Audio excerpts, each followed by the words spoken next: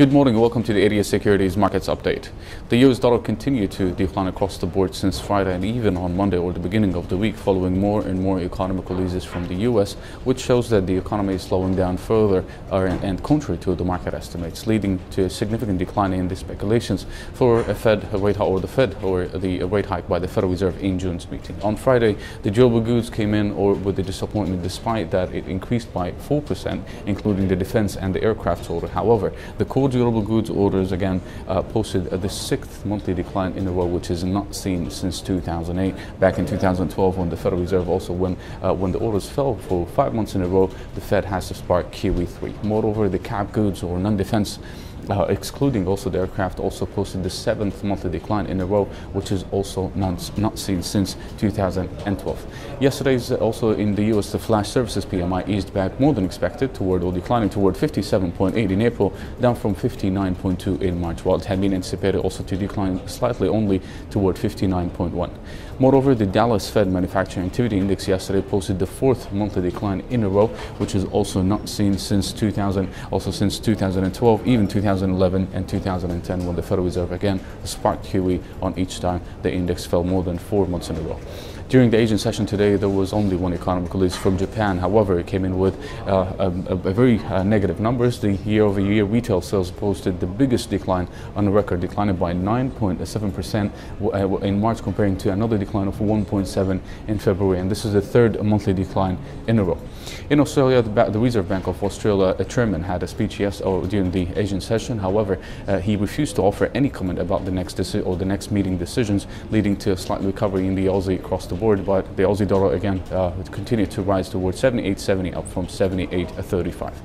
As for the European session ahead, there are also a few economic figures will be released from the UK, which will be was likely to have a major impact on the market, but the main concern or the main focus will be on Q1 GDP, which is expected to grow by 0.5% in Q1 after growing by 0.6% in Q4 of last year, which would be the lowest growth rate since Q4 of 2013.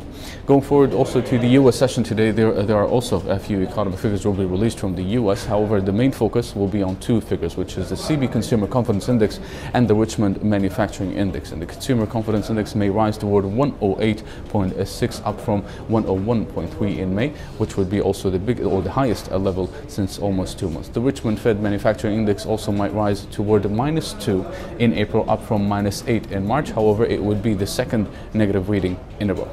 Going back to also the technical analysis that we noted that we mentioned last week or in our previous report, the dollar index continued to decline, and the weekly chart remains also negative, but we will be watching on 96.85 and 96.50s, which represent a very solid support, which remains solid since also March of this year. A break below that level would increase more chances for more declines in the next few sessions. But going forward also to the sterling dollar continued to rally again, as noted in our also previous reports, continues to trade within the same path that we was looking for. But for now, we're watching 1.5345, which is the possibility for a new short selling area, which would we believe that where sellers are likely to appear. It's 1.5345 and 151.96, which basically trading above that level right now. It's at 52.34, but we will be waiting for 53.45 to start shorting ahead of the elections. In addition to that, the euro also continued to rise further yesterday, during last week, and even yesterday we continued to show more recovery signs. However, 108.75 remains a solid resistance, but a break above that level, it seems that we might see more and more another reversal, another recovery toward 110, which should be watched very closely because it remains solid since also the mid-March of this year. This is it for today. You can follow us on our social media sites, Twitter, Facebook, and YouTube to get the latest economic releases, reports, and analysis. Thank you for watching.